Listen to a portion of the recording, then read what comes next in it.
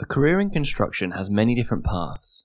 Here at Metroun, we want to help you decide which path is right for you.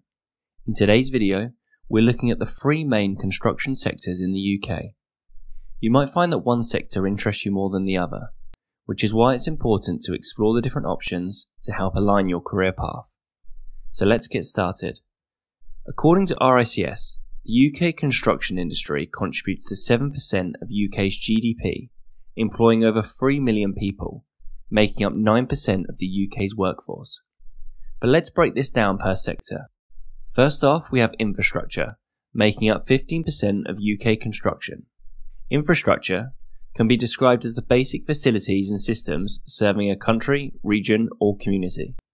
In terms of construction, this covers transport, which can be broken down further into highways, railways, bridges and tunnels, or utilities, which include water, wastewater, gas, oil, electricity, and telecommunications. Infrastructure forms the bedrock of our society. Having robust infrastructure allows for economic growth and enables households and firms in large societies to function. Most of the investment in infrastructure is publicly funded, and according to UK Parliament, 85% of public sector investment in infrastructure is spent on transport. The most widely used contract form for public infrastructure work is the NEC. Next up, we have residential construction, making up approximately 40% of UK construction. Residential construction doesn't just account for new houses. It also includes repair, maintenance, or extension work on existing dwellings. The UK government estimates that around 300,000 new dwellings are required each year to keep up with the UK housing shortage. In 2019, the government set a target of reaching this figure by mid-2020s. However, this is looking unlikely to be met, with only 231,100 new homes built in 2023 according to Savills. The UK housing shortage will continue to dominate UK politics over the next few years, with ideas from both parties being proposed on how best to solve the crisis. In theory, this should mean a strong pipeline of future work. However, talks of unmet housing targets have been dominating the news for over a decade now. New dwellings should lead the way for new investment into other construction sectors mentioned in this video.